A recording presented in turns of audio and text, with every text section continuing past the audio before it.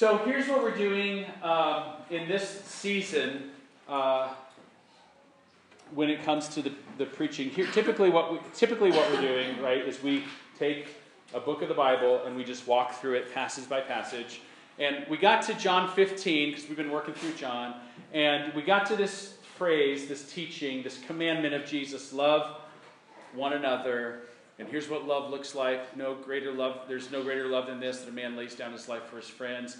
And I wanted to just sit on it. I wanted to pause. I wanted to chew on it. And I wanted to ask questions about what does it mean to love that way? Specifically, what does it mean to do that in the midst of conflict? Because I think that's one of the hardest times one of the experiences where I have the hardest time loving people well, laying my life down for people. Can anybody relate to that? This is like, conflict is such a regular part of our lives, and it's a part of our lives where our emotions get fired up. We tend to lose self-control in conflict. I mean, it can have devastating effects if we don't handle it rightly. I want to know how to love in general, yes, but let's just stare the difficulty in the face. I want to know how to love in the midst of conflict, because that's when I just think it's hardest. So we're parking there. We're on the third part of a four-part series, a third sermon in a four-part series.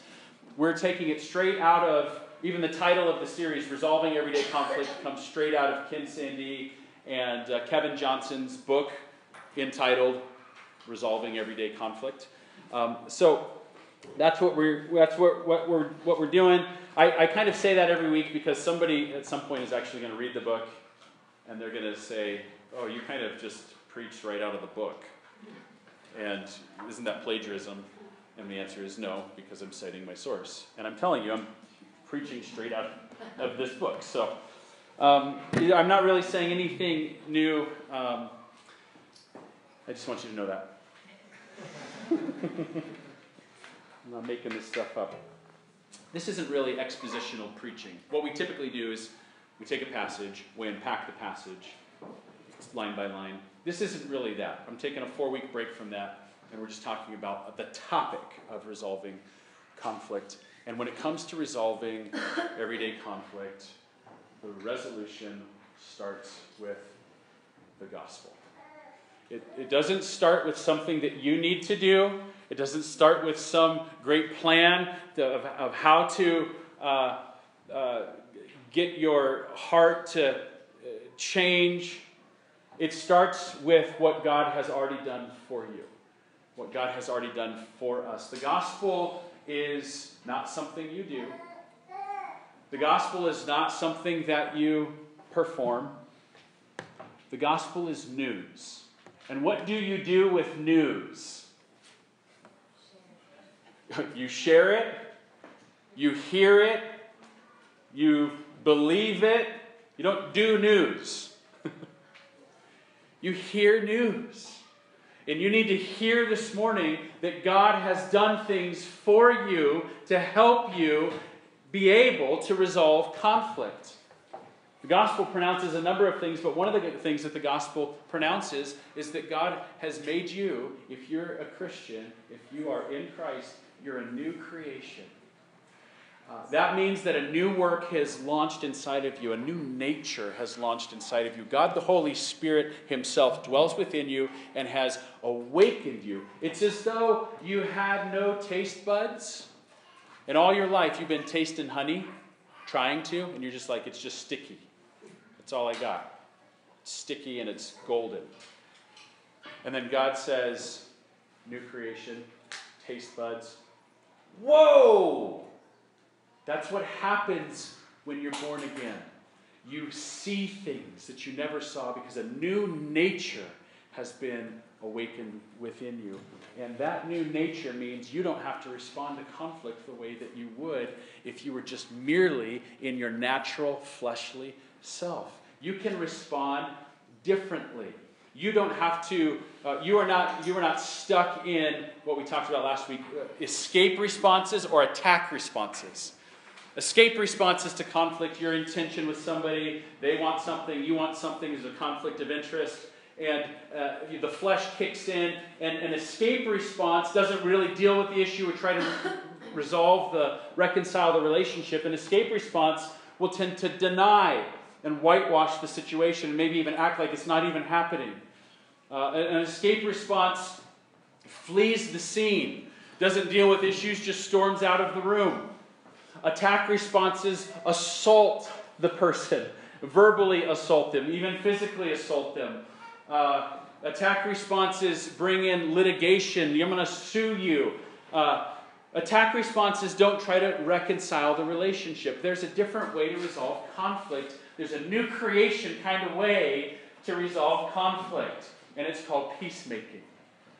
Peacemaking is God's way of resolving conflict, and it doesn't run from conflict in order to escape the relationship. It doesn't attack the person to try to remove them as an obstacle. Peacemaking tries to actually reconcile the relationship. The new creation way of resolving conflict is peacemaking. And we talked last week about 4 steps to peacemaking. And, oh yeah, I had overheads, but we can't find the link. So imagine in your head that there's up at the top, 4 steps to peacemaking. Step 1 says, glorify God.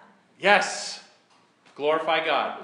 That's the first step to peacemaking. We talked about that last week. The first step in peacemaking is glorify God. You want to, you're in conflict, and you don't have this tendency, but as a new creation, you have to discipline yourself to say, I got to be aware of God right now. How can I please and honor God in the midst of this situation? The flesh isn't wanting to do this, but as an act of discipline, you're telling yourself, I have got to bring God into this situation. I have got to be cognizant of the fact that I am a new creation and He is my Lord. And how do I please and honor God in this situation? The first step of peacemaking is glorify God. One way to glorify God in the midst of a conflict is to overlook the sin. Remember we talked about that last week? You can overlook it. Just let it go. Let it roll off your shoulders. I'm not talking about like pretending like it's not really there. I'm saying, can you genuinely just let it go? Somebody took the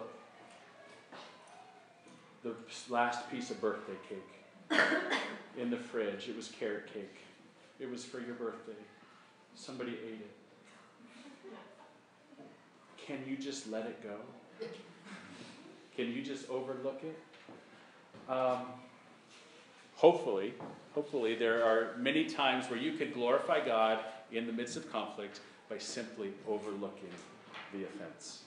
Doesn't mean it wasn't an offense, just means it's not worth making a big deal out of it. Now, there are times, however, when you have to deal with an issue. You have to, you can't overlook it. It's too damaging to overlook it. And that's what we want to talk about today. Steps 2 and 3 in the process. So, 4 steps to peacemaking. Step 1, glorify God. Step 2, take the log out or get the log out of your eye. Step 3, gently restore the other. And step 4, go and be reconciled. We'll look at step 4 next week. We're looking at 2 things today. 1, get the log out of your eye. And number 2, gently restore others. Let's start with getting the log out of your eye. And if you've got your Bible still open, or if you don't, let's open them up to Matthew chapter 7. When it comes to peacemaking, I want to think, how do I honor God, number 1, and number 2, I need to get the log out of my own eye. Let's read Matthew chapter 7, verse 3. 3 to 5. Why do you see the speck that is in your brother's eye, but do not notice the log that is in your own eye? Or how can you say to your brother, let me take that speck out of your eye, when there is a log in your own eye? You hypocrite! First, take the log out of your own eye, and then you will see clearly to take the speck out of your brother's eye. Okay, we got two guys, Lumberjack Mac and Sawdust Sam. Okay, and Lumberjack Mac has a big old piece of timber in his face. You know, a log. Jesus is exaggerating the image so that you get the picture. He's got a really bad problem. He's got a log in his eye. Sawdust Sam also has a problem. He's got something in his eye. Both of these men have issues. They've got something in their eye. Now, can you think of the last time you had something in your eyeball that wasn't a contact? I mean, I'm doing work on the deck all this past summer, and I'm sawing and hammering, and there were times where I got things in my eye, and when I get something in my eye, I have one objective in life, and it is to get it out, because this is not right. It's not good to have things in your eyeballs. If an eyelash is off course and gets in there, it's like, stop whatever we're doing. I gotta stop the sermon. I gotta get this out, right? Now here's the thing. Both of these guys have something in their eye. Both of them need help, right? Lumberjack Mac does not know that he has something in his eye. He has a serious issue. He's got a log in his eye, and he's got another serious issue. He does not know. Verse 3, but do not notice the log that is in your own eye. Is this really the case? You didn't notice that? This is a serious issue. This is how blind you can be to your own issues. You could have timber in your face and you don't know it. Right? That's the picture that Jesus is giving us here. And Mac can see that Sam has an issue. Mac can see that he's got a speck of dust in his eye. And rather than being eager or even aware of getting his own problem under control, he's focused on dealing with somebody else's issue. It's really interesting here because Jesus doesn't say there's never a time for a guy like Lumberjack Mac to help out a guy like Sawdust Sam. Jesus doesn't say that. Jesus says, first, deal with yourself. Then you'll be able to see so that you can help him. You see, Lumberjack Mac can actually help at some point, but not first. I would circle that word first in my Bible if I were you. First, you have to take the log out of your own eye. When conflict is happening, we have a anti-peace tendency. And you've got it, and I've got it, and it is a tendency to focus on the faults of others in the midst of conflict. It is an anti-peace tendency. And the fact is, other people have problems. But like Lumberjack Mac, we have this incredible ability to not even be aware that we have problems in the midst of conflict. And because of that, even if we are correctly detecting that somebody else has got a speck of dust in their eye, our ability to clearly see how to help them out is hindered. And what Jesus is saying is, don't even try unless you have dealt with yourself when? First. Don't even try.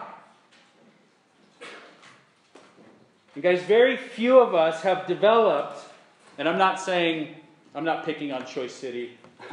I'm saying as a race, as a human species, very few of us have developed the discipline of prioritizing our own mess, prioritizing our own hearts first. And in fact, I would even say, if you have never had some sort of kind of epiphany season in your life where you have just been so broken and you've realized that you have got some serious issues and you realize that, like, I have got to own my stuff first, you probably don't have this discipline in your life. Because your natural tendency is not to be this way. Your natural tendency is not to own your own issues first. You have to have something happen in your life where you have to make it a priority. You have to train yourself how to say, whoa, wait, before I do this, I got to deal with this first. And unless you've had a season in your life that has taught you how to do it, you probably don't do it. You probably tend to focus on other people first. Just like we don't have a tendency to have God awareness in conflict, we don't have a very good tendency to have self-awareness. You see what I'm saying? You understand what I'm saying? It's not a reflex. It's not a social reflex. It has to be trained, which means you have to be broken by your sin to develop it.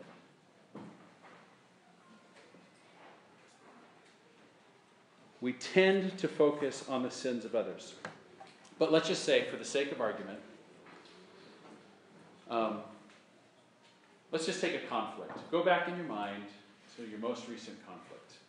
Some of you are like, that's easy. See if you can think of it. If not, this will still work. Let's say that in that conflict, you were 2% responsible for it. That's all. That's very rare when that's the case. But let's just say, for the sake of argument, you're only 2% responsible for it. How much of that 2% is your failure? Answer? All of it. You are 100% responsible for your 2%. That's nobody else's issue. That's nobody else's fault. That goes on you. You are to blame. It is your sin. It is your issue. You must own it. And when it comes to peacemaking, you have to truly own and deal with your very genuine 2% before you try to deal with their 98%. See what I'm saying? Your sin is your mess. Nobody else can make you sin. You're accountable before God. You're responsible before God for what's in your heart and what comes out of your life. Even if you were in a pressurized situation, your sin is your sin, and even if you're only 2% of the issue, you're 100% responsible for your 2%. And you got to own it. If you want to be a peacemaker, you got to own it. And hasn't the gospel taught us how to do this? Has not the gospel taught us how to own our brokenness and our failure? Think about this.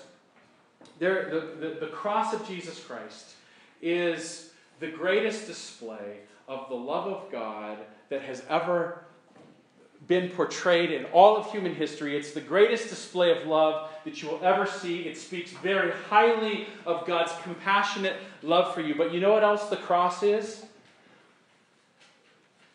The cross is the greatest criticism you have ever received. Jesus died on that cross for you. And when I say for you, or for me, and when I say for me, what I mean by that is that he died on that cross in my place because the cross is what I deserve. You look at the cross and you have a picture of what your sin merits, of what it has earned, of what you deserve. It is an incredible criticism of your sin and of my sin. Now, what's amazing and beautiful about it is Jesus says, you deserved it, but I took it for you. I love you. Okay. But everyone who's come to that cross and has really embraced Jesus, you know what they've had to do? They've had to own it. We've had to confess our sins. We have to acknowledge that we all have sinned and fall short of the glory of God. Who in this room believes that about themselves? See, the cross already did the hard work. Somebody's like, but this 2%, it's you. You got to own that. You're like, you got no idea. You have no idea my failures. That 2%, that's easy. If I'm aware of God, and if I'm aware of the reality of myself, I own that 2%. And if you won't own it, you can just plan on war. You can just plan on doing damage. Just count on it. But if you will own it, if you will learn how to first take the log out of your own eye, great things happen. The opportunity for peace opens up. So what does it look like to take the log out of your own eye? Here's what we're talking about. I think in a nutshell, here's what we're talking about. We're talking about the confession of sin. At least that's how it kind of manifests itself externally. We're talking about identifying, owning your own sin in conflict and confessing it. Making it public. Proverbs 28:13. Whoever conceals his transgressions will not prosper, but he who confesses and forsakes them will obtain mercy. Have you ever experienced the marvelous things that happen in conflict when you confess your sins? I mean, countless times in my marriage and even with my children, I own my sin, I confess my sin, and wonderful things happen. Actually, let me just ask you if you have intuitive awareness of what can maybe even oftentimes happen. There's no promise of this. But what often happens when you confess your own sins? What is the other person? Same thing. Right? It just starts breaking down walls. It just starts breaking down walls. When I man up in my home and I own my sin, even if it's 2%, what happens? Reconciliation starts happening. Most of the time. Not always. Most of the time.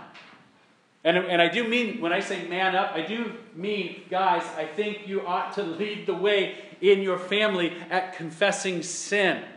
In our home, the pattern, the vast majority of the time, is that I lead the way in bringing resolution to conflict because I own my sin first. It's very manly to do that, even if it's only 2% of the problem. I'm 100% responsible for it. So guys, own it. Pursue peace. Ladies, if they don't, do it. Right? Don't be like, you're the man, you're supposed to be leading confession. No. You deal with yours first. And I'm kind of pulling the guys aside and being like, guys, let's lead the way in this. Ladies, you didn't hear that. Okay? You own it too. And if it's not happening, you pursue it. You don't wait for somebody else to pursue it. You hear what I'm saying? I'm trying to shepherd the guys, and I'm trying not to create space for others to not own their sin. Let me talk about healthy confession. I've got 4 or 5 things here that just are well, here's what healthy confession looks like. 1, avoid using words like if, or but, or maybe. If maybe I hurt you, then I'm sorry. It's like, okay, well, just in case you did, maybe I forgive you. Not if, maybe, but avoid that kind of, that's like a non-confession. There's no ownership in that. Admit specifically.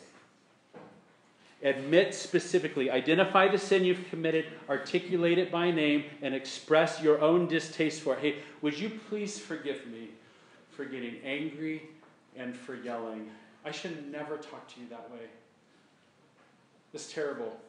Please forgive me. I was feeling hateful, and there's no excuse for that. It's very specific. Own it, right? And I don't like it. I did that, and that's not okay. Acknowledge the hurt. You did damage, right? Your 2% did damage. Acknowledge the hurt. Accept the consequences. I realize that I broke your trust. And I realize it's going to take some time to earn that back.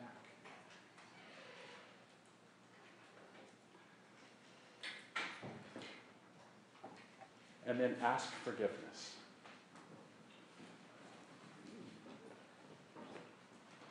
Sorry about that is not the confession of sin. That's like, too bad it happened. Hey, honey, too bad that happened with us. Sorry about it. Not that sorry is a bad word, it's just very... The flesh loves sorry because it doesn't like pin you down. You don't have to own anything.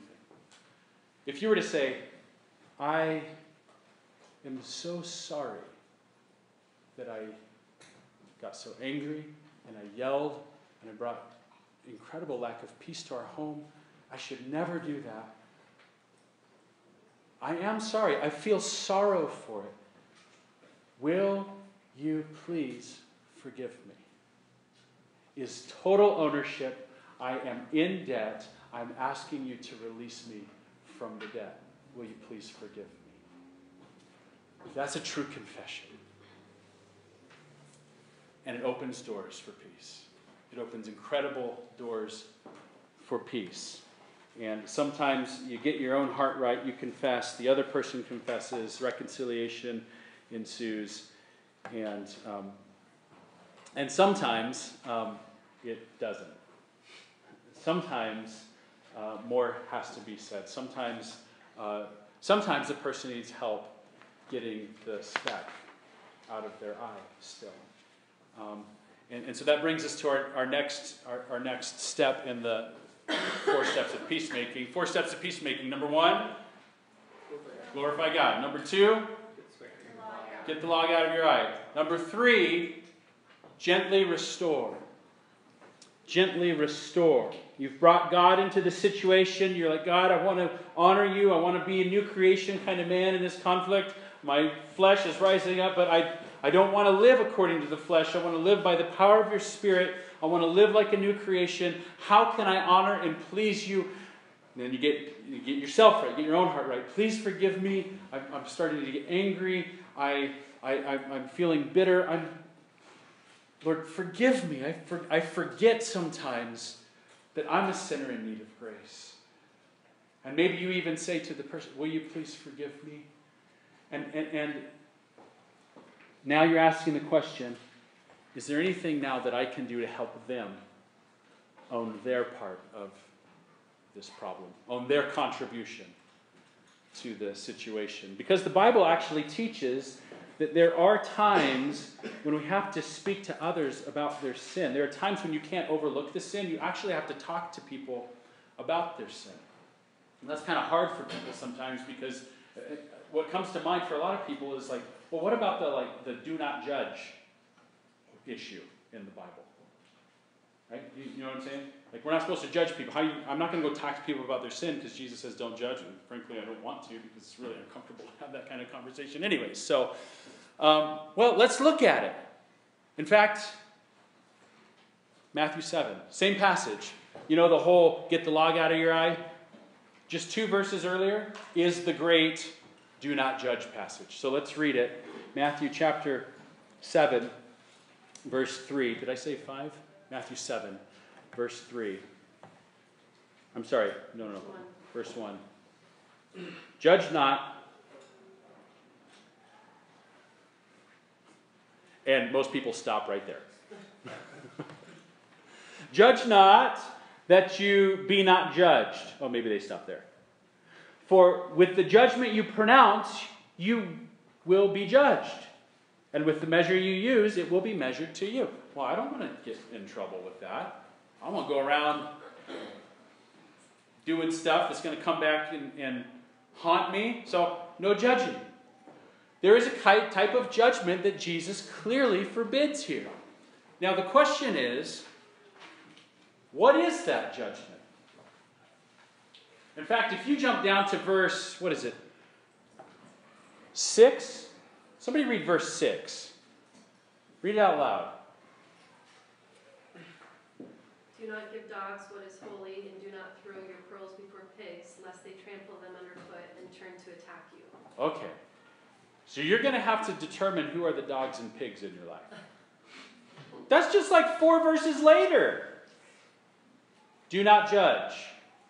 Don't give your pearls to pigs. You're going to have to make an assessment, whatever that verse means. You're going to have to make an assessment of some sort. So when Jesus says do not judge, he's not forbidding all assessments of all people whatsoever. That's not what he's forbidding. He's forbidding a certain kind of judgment. What kind of judgment does Jesus forbid? Look at verse 3. Why do you see the speck that is in your brother's eye, but do not notice the log that is in your own eye? Or how can you say to your brother, let me take the speck out of your eye, when there is the log in your own eye? You hypocrite! There it is.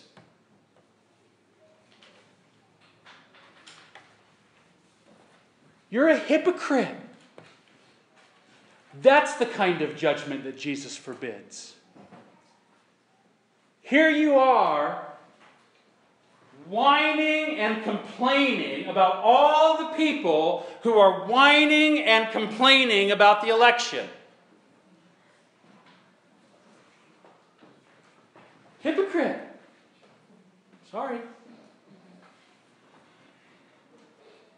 That's what Jesus, that kind of judgment is the kind of criticism that you're giving to other people blind to the fact that you suffer from the very same illness. Be careful.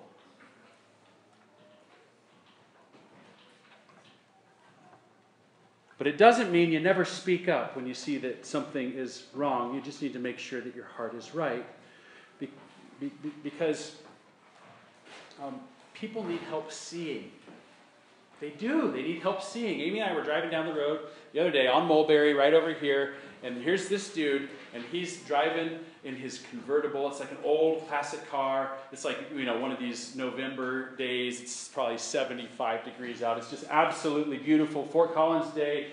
He's driving his old classic car down the road. The top is down, and he's dragging a car cover behind him. And you can just imagine what happened. It's out in the front yard, right? He pulls the cover back. He's like, well, yeah, I'm going to take this thing for a cruise. I'm going to go drag Mulberry. And the cover gets stuck on the bumper. And he just drives out. It's like, oh, yeah, it's just so cool. No, it's not so cool. You got the... Actually, it was like this sweet old man. He's just like, it wasn't one of those deals. But he needed help, right? And it doesn't have to be ugly. It doesn't have to be a mean confrontation. Excuse me, sir. Hey, your car cover's dragging behind you. Oh, so he hops out of the car in the intersection, goes around, gets the car cover. He just needed help seeing. Right? People need help seeing because things are happening in their lives that they don't realize are happening. God gives us one another so that we can help each other see after you get the log out of your own eye. Then you will be able to see and get the speck out of your brother's eye. Now, that doesn't mean it's going to be easy. This confrontation stuff is some of the hardest stuff I've ever had to do in my life. If you've ever done anything like it, I'm sure you can relate. It's really hard to go and humbly talk with somebody about some issue, right? This is hard. This is the hard stuff of life. But Dietrich Bonhoeffer says, this is really good. He says, nothing is so cruel. Nothing is so cruel as the tenderness that consigns another to his sin. You're a tender person who doesn't want to make waves, but you're just leaving people in their sin. And you're saying nothing to them. He goes on to say, nothing can be more compassionate than the severe rebuke that calls a brother back from the path of sin. It's a compassionate, loving thing to do in the right situation. People need help getting the speck out of their eyes. So when do you do that? When do you decide, okay, I'm not going to overlook this. We've got to actually deal with this. It's something that needs to be pursued. When do you say something? There are 4 times, at least, when I think it's pretty clear you need to say something. The first one is when people are damaging their own lives. People are damaging their own lives. Galatians 6 says, brothers, if anyone is caught in any transgression, you who are spiritual, meaning those of you who are walking by the Spirit, Paul has just talked about living a Spirit-filled life in Galatians chapter 5. Well, here he says, those Spirit-filled people should restore this person who's caught in transgression in a spirit of gentleness. If you see somebody who's caught in transgression, restore them in a spirit of gentleness. Go in a gentle way and help them see, hey, you're caught. You've been caught up by something. Listen to the way James talks about it. James 5:20. My brothers, if anyone among you wanders from the truth and someone brings him back, let him know that whoever brings back a sinner from his wandering will save his soul from death and will cover a multitude of sins. So here's a guy who's wandering. He needs help. Somebody's got to say something. He's in self-destruct mode. He doesn't even know it probably. And if he does, he doesn't have anybody around him trying to remind him of what's true and what's better. He needs help. Something has to be said. You need to say something when you think people are damaging their own lives. Don't just stand silent as they self-destruct. You have to actually have that conversation where you say, hey, can I share something with you that I'm concerned about? I remember a time when Amy and I sat down with a couple here in Fort Collins. This was probably 15 years ago. We sat down with them because Amy had had a very difficult conversation with her, and I had had a difficult conversation with her because she was not married to the guy that she was living with, and she was claiming to be a believer, and he was claiming not to be a believer. So they were living together, they were sleeping together, and we were saying, hey, sister, there are implications for your life of following the Lord Jesus Christ. So then she told him, and then he wanted to meet us. Oh, no. I do not want to have this meeting, this conflict, right?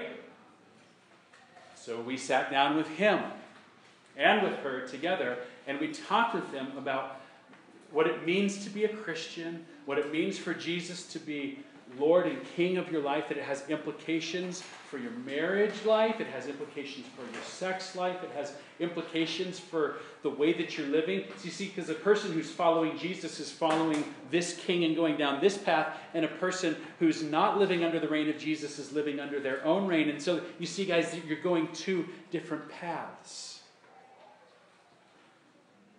And so they went away from that conversation, and a few months later he was baptized. And a few months later, he was getting married to her. And guess who stood as the best man? Sometimes people are self-destructing, and they don't know it. And somebody's got to say something. What might God do through your life if you would be that person? After you get the log out. That's one instance. That's one kind of instance where you got to say something. Another kind of instance where you got to say something is when you think that there's been damage to your own relationship. Like your relationship with them is not right. Matthew 18:15 says, if your brother sins against you, so he sins against you, you got to go and tell him his fault between you and him alone. If he listens to you, you have gained your brother. Sometimes sins can't be overlooked. You actually have to go and talk about things and say, hey, can I share something with you that has been hurtful to me? In gentleness, get the log out, your heart's right. Can I share something with you that's been hurtful to me? Sometimes you don't even know what's going on. You just sense that there's tension in the relationship, and Jesus says you need to go then also. Listen to Matthew 5:23. If you are offering your gift at the altar, and there remember that your brother has something against you, leave your gift there before the altar and go. First be reconciled to your brother, then come and offer you your gift. Now you might think, well, that's their responsibility. They've got something against me. Jesus says, no. If you see it, you sense that something's wrong, even if you're not sure what it is, you need to go get reconciled to that person. Because you're sensing that there's damage to the relationship. You can't overlook that because you can feel the tension. You can cut it with a knife. It's so thick. That's a second instance when you need to actually say something. A third instance when you need to actually say something is when you can tell that it's damaging other people.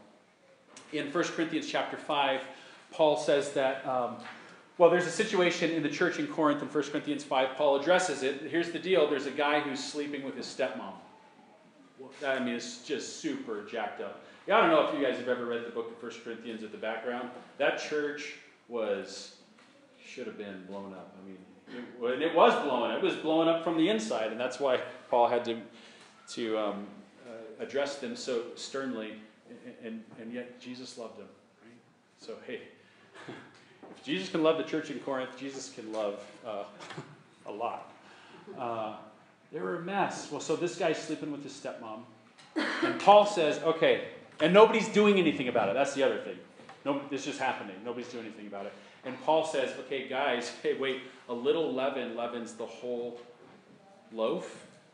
You know how leaven works? You put it in a little piece of dough and it basically infects the whole thing. Paul says, you got to deal with this. You can't overlook that kind of thing. You got to deal with it. So you got to deal with stuff when people are self-destructing. You got to deal with stuff when there's damage between your relationship. You got to deal with stuff. You got to say something when people are doing damage to a bunch of other people. And you got to say something when somebody's doing something that's just significantly dishonoring God. In Galatians chapter 2, Paul has to confront Peter because Peter's doing some things that are indicating lies about the gospel. And so Paul says, Paul actually he publicly rebukes him. It's kind of a messy situation as well. Hey, we're in good company. If we're messy, don't worry. The Bible's full of messy people. So something had to be said though. Paul says, if righteousness were through the law, which is what Peter's indicating with his actions, then Christ died for no purpose, Peter. That significantly dishonors Jesus. If what you're doing is implying that there was no purpose for his death. So Paul has to move on. Paul has to say something. Okay, so you got to say something when there is self-destruction happening. You got to say something when there's a brokenness in your relationship between each other. You got to say something when it's damaging other people, and you got to say something when something's significantly dishonoring God. So, how do you do it? Meaning, what's the conversation supposed to look like? I just want to get real practical. I don't typically preach this way, but I want you to have some real practical steps to reconciling relationships.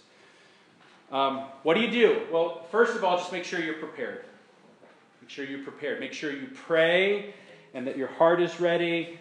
You've dealt with your own mess. You're going gently. You're feeling love for the person. You need to pray and think through the situation, think through what you're going to say, have some idea of where you're headed, what needs to be said. If you have to, you may sometimes need to get counsel from other people so that you know how to have this kind of conversation. Now, watch out for gossip when you do that. That can turn into, if you're going to talk to somebody about some other situation and your purpose is not to get help so that you can go talk to them, don't do it, because then you're just gossiping. If you need help thinking through it and you intend to go work things out, then get some counsel. But don't just go talking about this person over here just to like get it off your chest. That's called gossip. It's sinful. It's bad. Let's not do it. Okay, so be prepared. Got to prepare your mind, prepare your heart.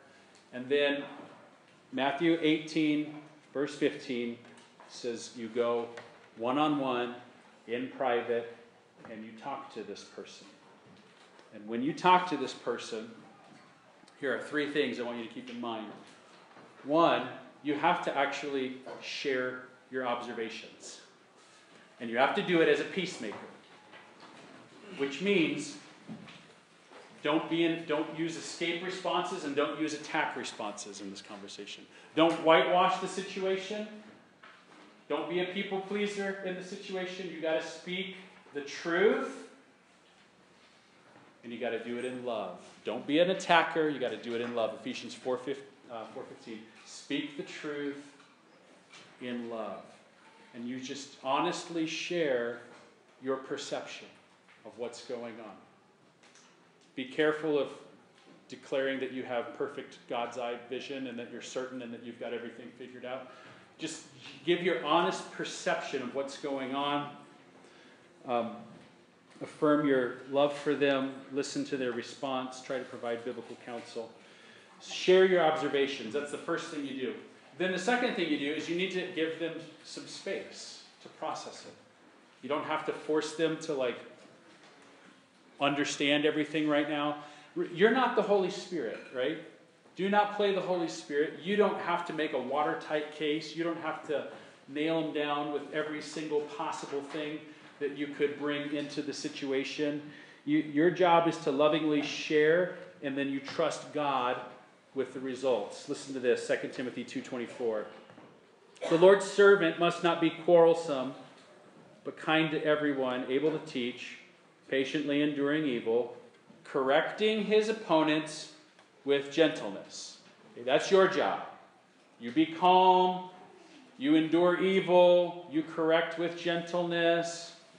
And then it says, God may perhaps grant them repentance. What's your job? Share. What's God's job? Change them. And you can't do God's job. And God gave you a job to do. Gently restore. Share your perceptions. Then give them space and then have some sort of follow-up conversation.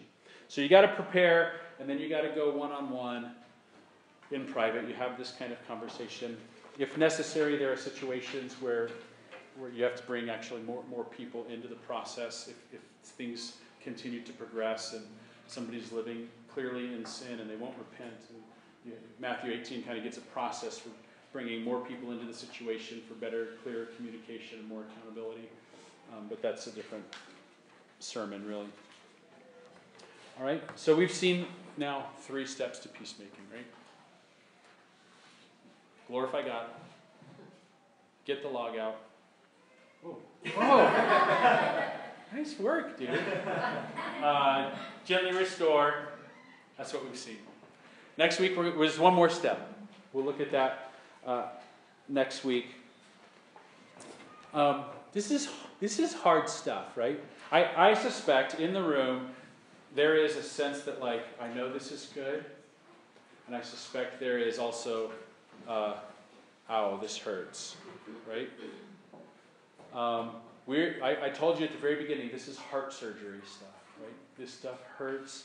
It's hard. It requires you to look at your own mess that you've made, perhaps bad patterns in your own life, a tendency not to go Godward, a tendency to not have good self-awareness, a tendency to rip people to shreds or run away from them.